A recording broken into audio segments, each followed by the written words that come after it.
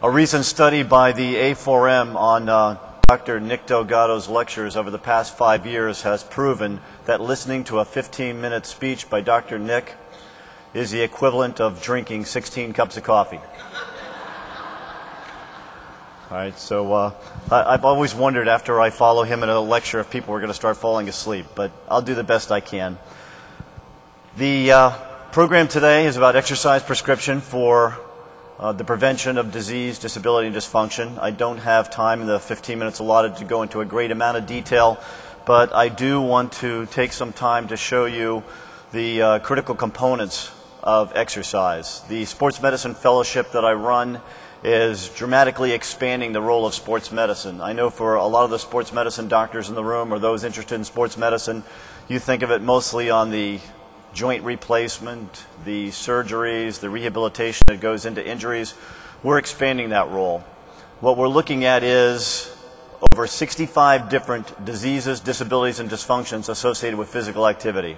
From my perspective, you get cardiovascular disease or metabolic syndrome or the other variety of disease we have out there because the underlying physiological systems have degenerated due to lack of use. Does that make sense? Because people are physically inactive, your physiological systems that need the exercise activities in order to stay healthy don't get it. So the disease is a result of sitting around, doing nothing. So we've identified 10 different components of fitness: strength, speed, power, anaerobic endurance, aerobic endurance, agility, balance, coordination, flexibility, and body composition. When you identify as a physician what the physiological disorder happens to be, your role should be to find the correct component of fitness that's going to regenerate that system. So the idea with our protocols is to use exercise and sports medicine prescriptions to regenerate the underlying physiological system to get your patient back to health. Non-invasive techniques. Makes sense, right? This is the only machine ever invented that gets better with use. So as you can see on the handout here, we've identified, again, over 65 diseases that we can regenerate with a proper exercise and sports medicine prescription. These are just a few of the health benefits of physical activity. I don't have time to go into all 135 benefits of physical activity, including improving your sex life. That always gets people's attention. Oh, you like that one, right? We'll talk later. All right. But there are many, many things that exercise can do for you that no drug, no pill, no magic elixir, nothing else can do. If you want a healthy cardiovascular system and avoid cardiovascular disease, you're going to have to do aerobic activity. That makes sense. That's pure logic, right? That's about as logical as dropping a hammer on a planet that has gravity. It's going to fall to the ground. If you exercise, how many marathon athletes do you know that get heart disease? How many competitive athletes do you know that get the diseases, disabilities, and dysfunctions that are killing the American population right now? This is a powerful slide. I want you to take a good look at this. As you can see on here, when we get to the point where you can get your patients to do 3,000 calories a week of moderately intense to intense activities, you will see virtually 100% improvement in all medical and health markers. I just put a few up here on this slide, but virtually every single medical marker will improve dramatically. Now, I know what you're thinking. You've got someone out there, a current patient whose idea of exercise is walking from his couch to the refrigerator to get another beer. So getting them to 3,000 calories a week is going to be a challenge. That is true, but we can do it using certain protocols that we've developed, including motivational protocols, because one of the problems we have is people just aren't motivated to exercise. It's much easier when your patient walks into your office to say, "Doctor, give me a pill for what hurts." And of course, you've recommended exercise in the past. Do they do it? No.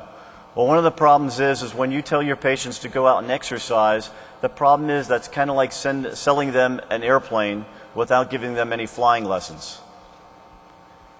Telling them to exercise doesn't tell them how to exercise and how to improve their health through exercise.